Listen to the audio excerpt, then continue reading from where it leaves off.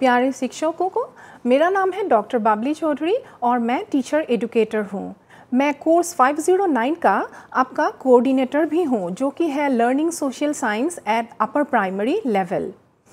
शिक्षकों, ये पेपर में आपको 3 ब्लॉक्स मिलेंगे, जो कि है block number 1 understanding social science as a discipline. Block 2 में सिखा जाएगा social science subjects and concepts, और ब्लॉक नंबर 3 पे होगा issues in pedagogy of social sciences. ये तीनों ब्लॉक में ऑल टुगेदर आपको 9 यूनिट पढ़ने को मिलेंगे। यूनिट 1 जो है, ये यूनिट आपको ज्ञान प्रदर्शन करेंगे evolution and concept regarding social science. Social science के ऊपर उसका इवोल्यूशन के बारे में यहाँ डिस्कस किए जाएंगे, और यहाँ पे सिमिलरिटी और डिफरेंसेस भी डिस्कस किए जाएंगे about various social science subjects. यहाँ पे कैसे सोशल साइंस अलग अलग पीढ़ियों में कैसे सोशल साइंस का जगह रहा है, जैसे कि प्री मॉडर्न वर्ल्ड, मॉडर्न और कंटेम्प्रेरी वर्ल्ड, उसके विषय में भी जानकारी मिलेंगे। यूनिट 2 जो है, ये है आपको पहचानने में मदद करेगा कि इन्फ्लुएंस और evolution of social science curriculum क्या है। ये यूनिट आपको ये भी बताएगा, समझने में आप लोगों को आसानी होगी जानने के बाद कि evolution of post independence social science curriculum के बारे में। यहाँ पे आप डिस्कस कर सकते हैं national integration, secularism and communalism के ऊपर भी। ये जो यूनिट है, ये यूनिट आपको प्रोवाइड करेगा curriculum thinking and practice in social science curriculum के ऊपर भी। यूनिट नंबर 3 जो है, ये हमें बताएगा पास्ट हिस्ट्री का कंटेंट क्या था, हिस्ट्री पढ़ने का जो कंटेंट था वो कैसा था। यहाँ पे हम लोग ये भी पढ़ेंगे हिस्टोरिकल अप्रोच समझने के लिए कि पास्ट में हम लोगों का कॉन्सेप्ट मैप कैसा था। यूनिट 4 जो है, ये हमको जानकारी देंगे teaching learning process of geography. भूगोल जो है उसका टीचिंग लर्निंग प्रोसेस कैसा था, हम लोग को और ज्ञान देगा कैसे हम ज्योग्राफी के ऊपर और अलग अलग अप्रोचेस ऑफ टीचिंग ज्योग्राफी का हम कैसे रिफ्लेक्शन इसमें डाल सकेंगे।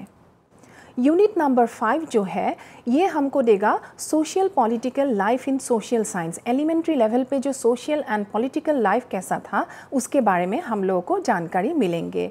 ये यूनिट आपको ये भी नॉलेज प्रोवाइड करेगा कि political life as a part of social science curriculum कैसा था, और हम लोग कैसे खुद करिकुलम और लेसन प्लान हम लोग डिज़ाइन कर पाएंगे।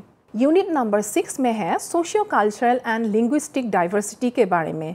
यहाँ पे जो है हम लोग एक्सप्लेन करेंगे कैसे एक लर्नर सोशल साइंस इश्यूज़ को हम लोग पैडागोजी के लिए कैसे हम लोग प्रिपेयर करेंगे, और इसके पढ़ाने की पैडागोजी जो है, मेथड जो है, वो कैसा हो सकता है। यूनिट नंबर 7 जो कि है learner centred social science class और वेरियस फैक्टर्स जो है to determine selection of a strategy. ये यूनिट में हम अलग अलग स्ट्रैटेजिक रोल पढ़ेंगे, जिसमें कि रोल प्ले है, प्रोजेक्ट मेथड भी है, ड्रामेटाइजेशन है, कोऑपरेटिव लर्निंग है, कॉन्सेप्ट मैपिंग, क्रिटिकल पैडागोजी और प्रॉब्लम सॉल्विंग जैसा लर्निंग का फैक्टर भी है और मेथड भी है।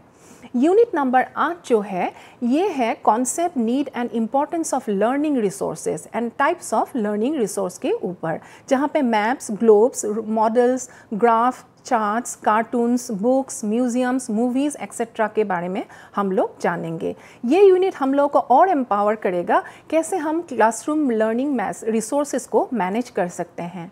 अंतिम यूनिट जो है, यूनिट नंबर 9, ये बेसिकली आपका असेसमेंट के ऊपर है। ये यूनिट हम लोगों को मदद करेगा हम लोग कैसे असेसमेंट प्रोसीड्योर फॉलो करें, कैसे हम कॉन्टिन्यूअस कॉम्प्रिहेंसिव इवैल्यूएशन जैसा प्रोसेस को और सहज बनाएं और सरल बनाएं, और इसको हम कितना इफ़ेक्टिव बनाएं। तो प्रिय शिक्षकों को, आप लोग क्या रेडी है मेरे साथ ये पेपर पढ़ने के लिए? यहाँ पे 4 क्वाड्रेंट होंगे, जिसमें कि मैं कंटेंट अपलोड करूँगी आप लोगों के लिए यूनिट वाइज, चैप्टर वाइज। दूसरे क्वाड्रेंट में मैं वीडियो अपलोड करूँगी जो कि हर यूनिट के रिलेटेड बनाया गया है। तीसरे क्वाड्रेंट में मैं आप लोगों के साथ डिस्कशन करूंगी, जहां पे आप लोगों का हर कोई प्रश्न का उत्तर देने का मैं पूरा प्रयास करूंगी। और लास्ट जो क्वाड्रेंट है उसमें मैं एमसीक्यूज़ आप लोगों के लिए तैयार करूंगी, ताकि आप लोगों को वो प्रैक्टिस करके एग्जामिनेशन अपीयर करने में, परीक्षा अपीयर करने में आप लोगों को मदद आए। तो क्या आप रेडी हैं मेरे साथ ये पेपर पढ़ने के लिए? मुझे भी बहुत मज़ा आएगा आप लोग अगर सब मेरे साथ कोऑपरेट करें। नमस्कार।